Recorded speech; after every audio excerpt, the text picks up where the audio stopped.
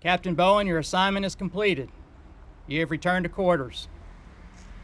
A special signal of 3 rings, 3 times each, represents the end of our firefighters' duty. Those bells serving as a reminder for a fallen hero and son. He was a good guy, left this world too soon. As they echoed through Fire Station 3 in Asheville. To Captain Bowen, who has selflessly given his life for the good of his fellow man, your tasks have been completed.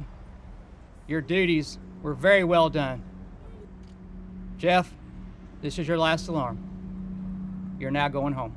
That homecoming after Captain Jeff Bowen was killed during a fire at the Biltmore Medical Center in 2011. We still don't have closure on who's responsible for the fire, and that's weighs heavily on us. He died of smoke inhalation, but not before saving countless lives, including a physician. One of over 200 people that Jeff and our other firefighters got out of the building. Words from that physician flowed over family and friends Wednesday. Whenever I smell the smoke clinging to my belongings, I think of you.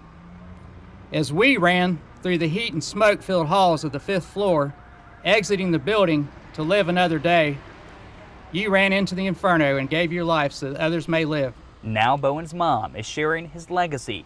I learned a lot about how to do things differently after Jeff passed.